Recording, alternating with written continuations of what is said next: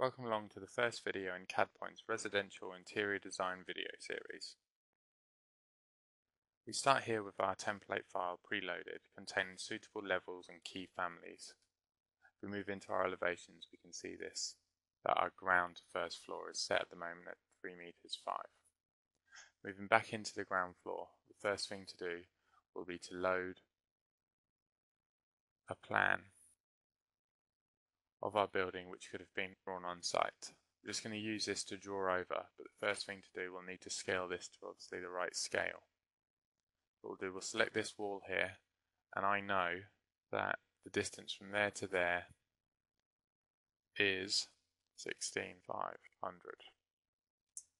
I will zoom into this area, and just to check this, we'll check that the rough width of the walls is 300.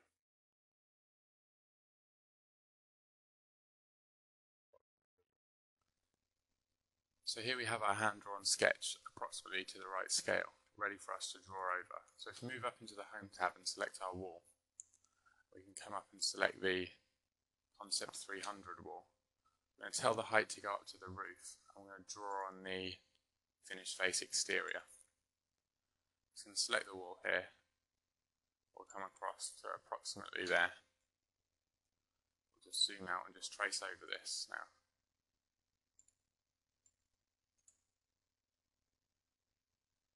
Take that down to there, and here I know that this dimension is 12,700, so we can type that in also.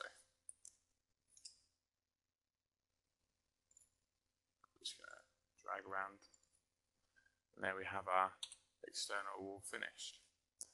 We'll now come up here and change our type to the Concept 100, and just change this to first floor, the top height.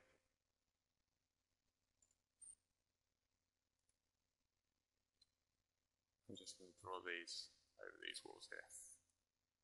And again, knowing that this wall is 9,850, we can enter that in, like so.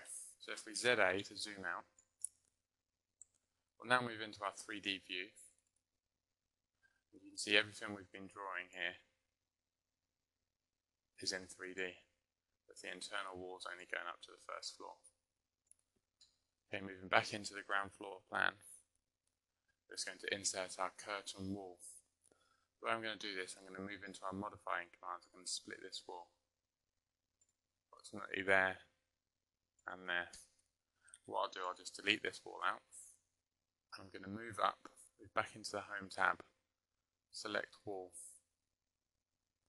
select the type to be exterior glazing curtain wall. Select the middle point there, take that up like so, and that's added in our curtain wall. If I just select that and move into the element properties, I can tell that to go up to the roof. Moving back into the 3D view, we'll see that that's added that in there like so. Back into the ground floor plan. I'm going to add a floor in.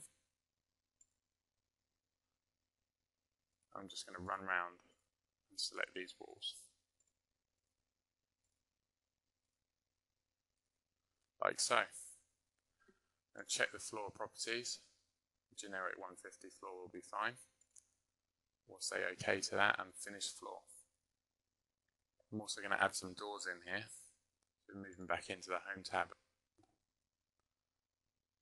and turn off tag on plate.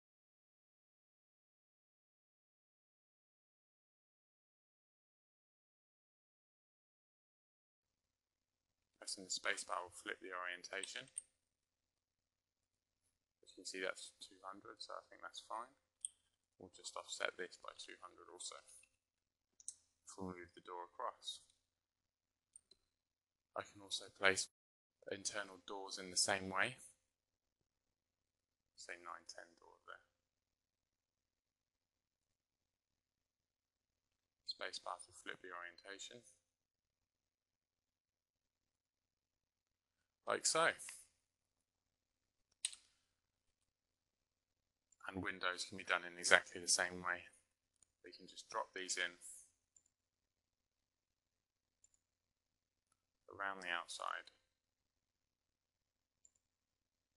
and you can either drop them in and change the type, or you can change the type and drop them in. Okay, so now we'll create our 3D camera view, which we'll want to look down here. And that opens up our 3D existing view. We'll just drag these out here.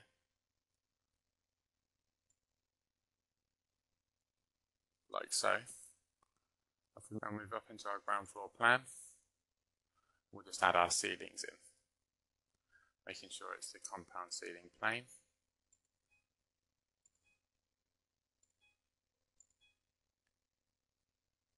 Move back into our 3D view.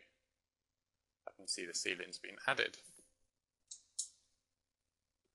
Back up to the ground floor plan, and I know there's a staircase here, so we can just come up to the stair command, choose the stair type to be a family stair, click OK to that.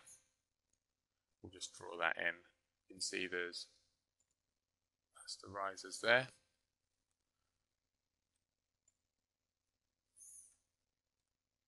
We can just move that to there, and if we like, change that down to 120 to move the risers out.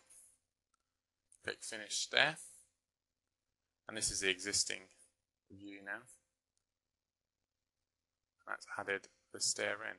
But what you can see there is obviously the stairs going through the ceiling, so we need to make a hole in the ceiling.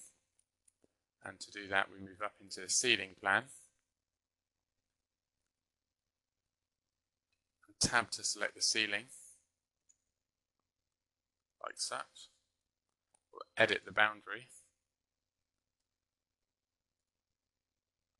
and simply draw over where we would like the cut in the ceiling to be. Move into Modify, and we can trim this out, like so. Delete any unwanted lines.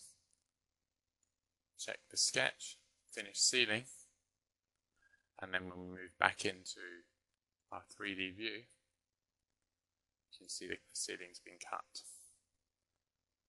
And that brings to an end the first video in Cadpoint's residential design video series, where we've created the existing model.